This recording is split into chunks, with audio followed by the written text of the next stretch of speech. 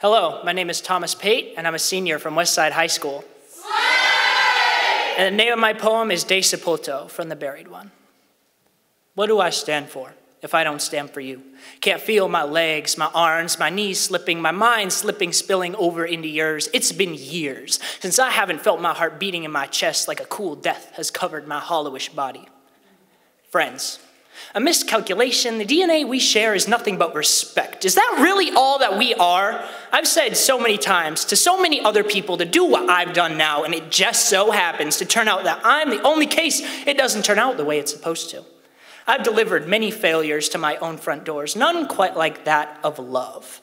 I wondered why I didn't feel sad or angry when you said you didn't feel the same way, but I'm quickly starting to see that the only reason is because I can't feel anymore. I'm shaken. So bad that it's taken me this long to even realize that without everything, all you can be is nothing. It's like the end of me.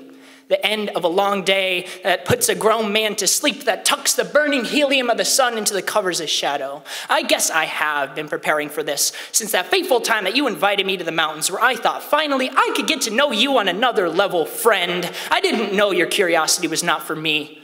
Friend, I did not know that your love was not shared with mine. Friend, I did not know that you viewed our memories so differently than me that I was capable of twisting them into some kind of fantasy where we would work, friend. If you knew how hard I tried to make this work, you would grieve as much as me. You'd pour your heart out into my sleep, begging for another chance, begging for the stars to align every night just so that we could meet in person to talk. Just talk. Even talk.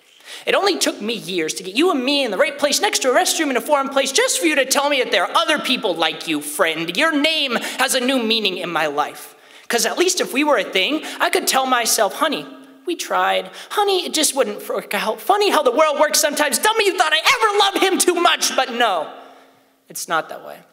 Because happy never after wasn't meant to be. The sun was not meant to shine on the face of night. Maybe I should have waited for an eclipse to kiss you behind the whole world's back, but I did. And yet here we are not together.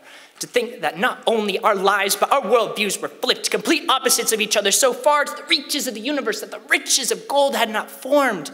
Perhaps I had not let our wine age long enough before popping out the cap, but my mind is like a soda bottle.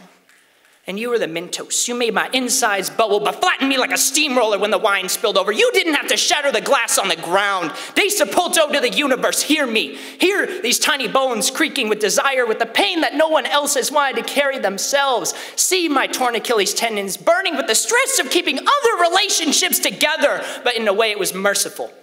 Because now I can tell myself, honey, it wasn't meant to be.